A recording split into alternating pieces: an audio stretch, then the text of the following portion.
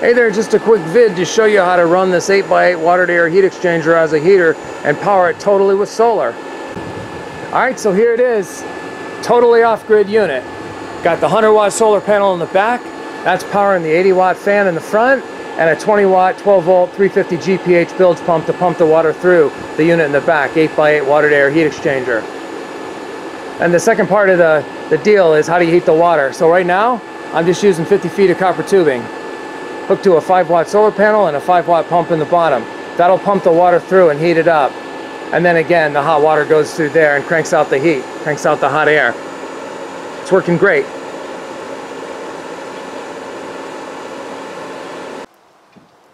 There's inside the bucket, 2 small pumps.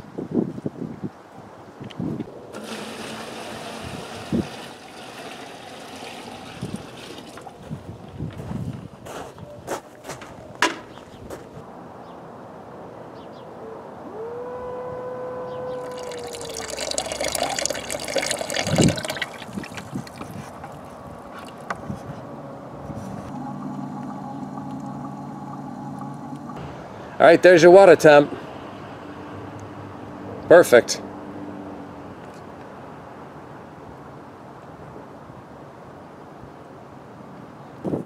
Now let's hook the pump up.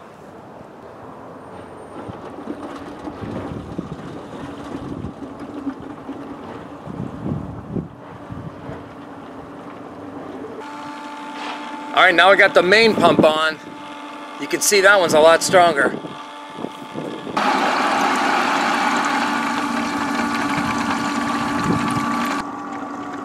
Pulling a little air right now.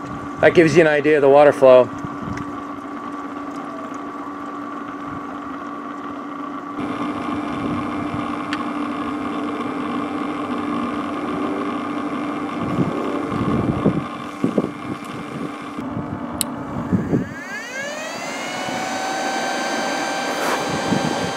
Beautiful.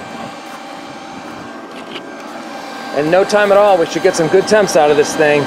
Yeah, it's already really warm. And there's your air temp. 110, 111.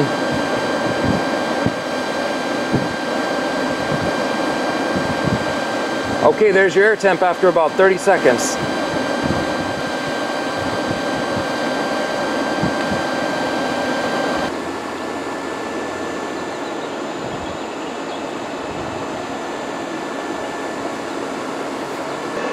Quick shot of the back.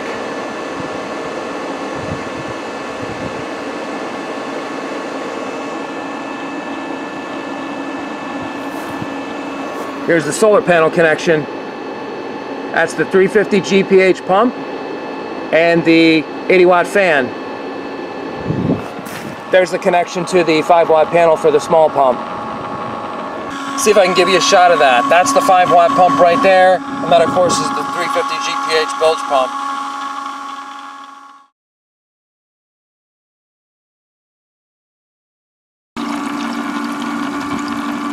Big difference in the water flow, but that's the way it should be.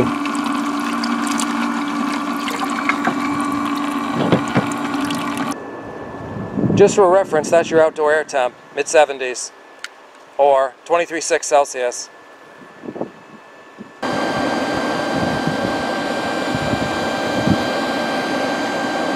It varies a little, but you get the idea.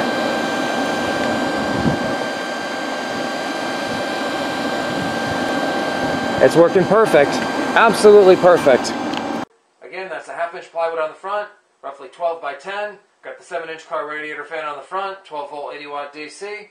And we got the 2x4s on the sides, both 11 inches long. And that's the basic frame. Then you just take this 8x8 heat exchanger and slide it in. And for reference, the 8x8 refers to the fins on the back. Total height of it is about 11 or 12 inches high. If you haven't seen it, my last vid shows the 12x12 water-to-air heat exchanger with the actual small mini bucket water heater you plug in. So AC version, but this is the DC version. It's working great. It's been running a couple hours.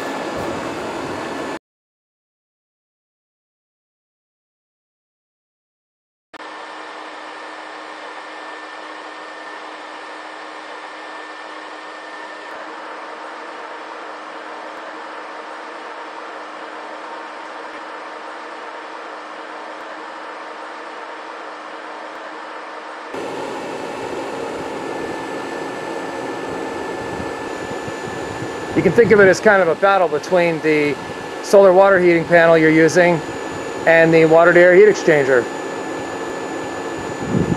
It's held steady for the first hour, hour and a half. Now I think the heat exchanger's winning the battle. That just means I need to paint this black and or enclose it, or use a bigger coil, like maybe one of those black irrigation tubing coils.